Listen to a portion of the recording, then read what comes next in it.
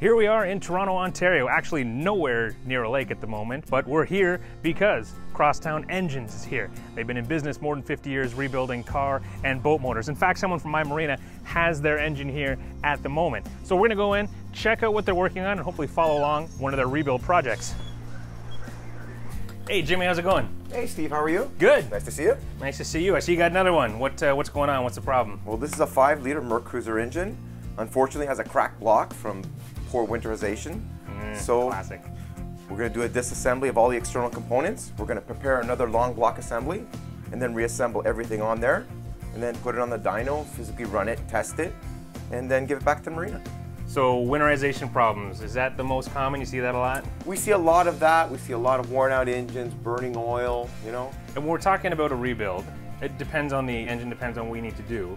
But safe to say, this is a much more cost-effective way than buying a brand new engine or even a new used engine. Is that right? Oh, definitely. We keep the cost down because we're using all these external components and we use our own long block assemblies. We machine everything in-house. We keep the cost down for the customer. All right, well, I'll let you get to it. Do you need any help? No? Okay, yeah. See ya.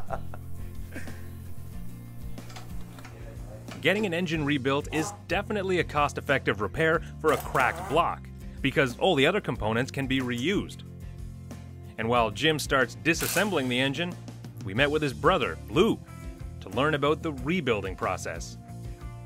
Hey Lou. Hey Steve.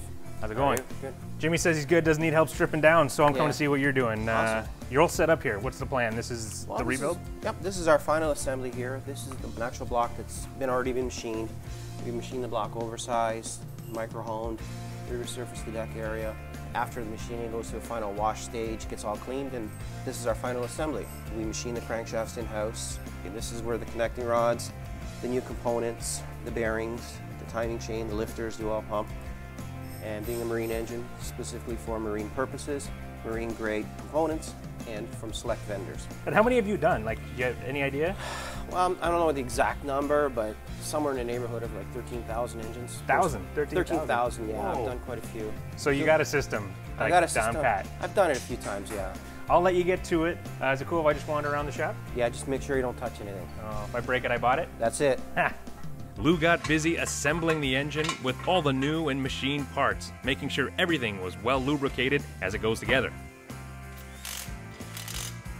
As I poked around the shop, you could tell he wasn't kidding when he said he had built over 13,000 engines, because he's no stranger to these parts.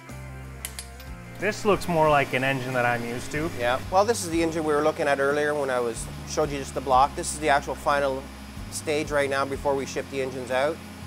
This particular engine here, we put it all together. We put on this machine where we actually test the engine to make sure everything is good. All right, let's fire it up. Okay. As you can see, the engine oil pressure now it's built up.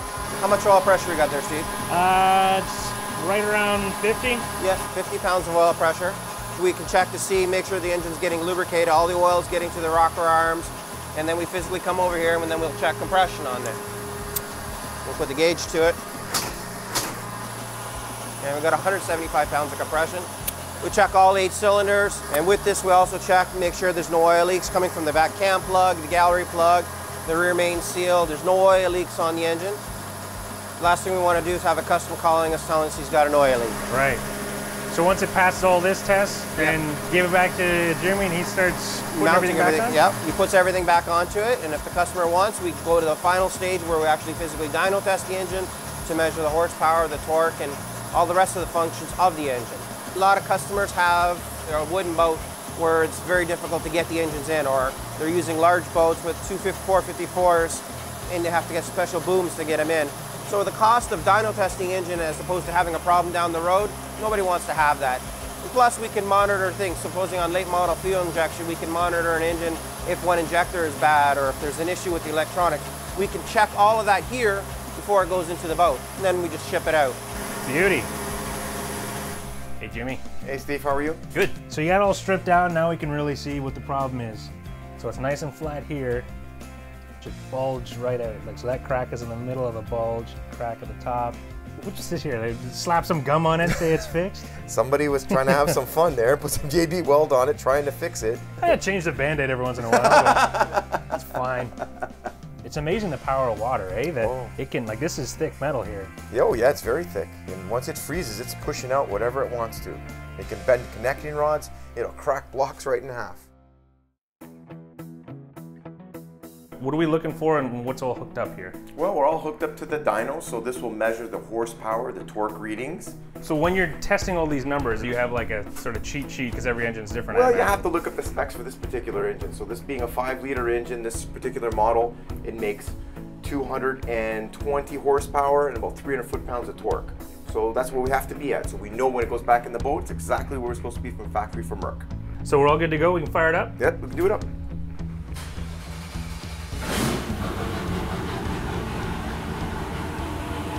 So this is the parameters of the engine the way it's running right now. We can see everything that's going on. Like I said, trouble codes, air-fuel ratios, throttle position sensors, timing.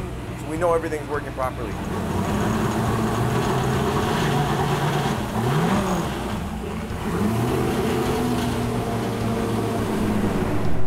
We got our oil pressure right here. We're about 60 pounds. When the engine warms up, it'll go down and go back to its regular spec. We'll let it warm up a bit, and then we'll make a few pulls.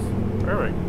And you have the throttle controls and everything here, so yes. What do you check visually just to We want to see if engine temperature is up, check for timing, any leaks, any binding on the linkages. Make sure everything's good. So we can do one pull now. We're operating temperature right now.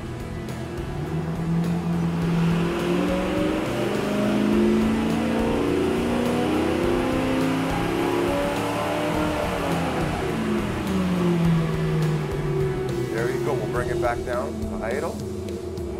Then we just go to the computer screen here and we'll find out how much horsepower it made.